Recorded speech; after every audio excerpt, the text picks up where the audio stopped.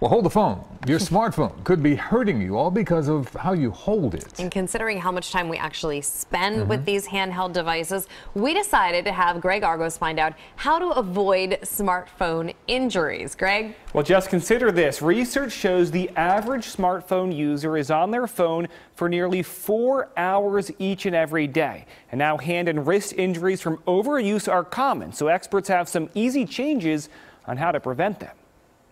What costs hundreds is used by millions and is touched by its users, at least according to one study, some 5,400 times a day. Check the time, check emails, check messages. From the time I wake up and throughout the day until I go to bed. From work to social to just keeping your day straight. We're talking about your smartphone, and it could be causing some serious damage to your hands and wrists. Problems with the thumb, with the tendons crossing the thumb and wrist. Joe Zaret is the owner of a physical therapy clinic which bears his name. He's seen an increase in customers coming in for treatment of their hands and thumbs from cell phone overuse, known by some as smartphone thumb. Any activity which is considered overuse will lead to potential tendon problems. No, not me. I use all fingers. Unfortunately, I haven't had any pain or discomfort when I've been using my phone. You're lucky. I know, because a lot of people are. Zaret suggests heavy phone users try stretching their forearms and wrists after long cell phone sessions. Doing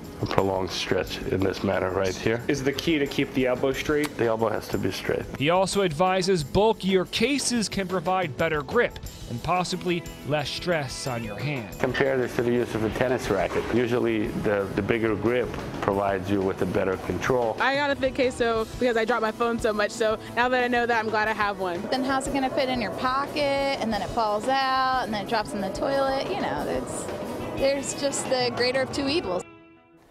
Now, besides thumb injuries, Zaret says posture problems are even more common, especially with craning the neck forward, text neck, like you mentioned. Yeah, but another piece of advice he says is take the phone, try not to bend your wrist, keep it straight when you're using it.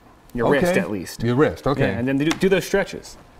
Or get a brace. Elbow straight. Get a brace from the drugstore. Get a brace. Man, because I've got some soreness in there. I thought it was my arthritis flaring up, but what? Just on that thumb war we did. Okay. Thank you, Greg. Good stuff.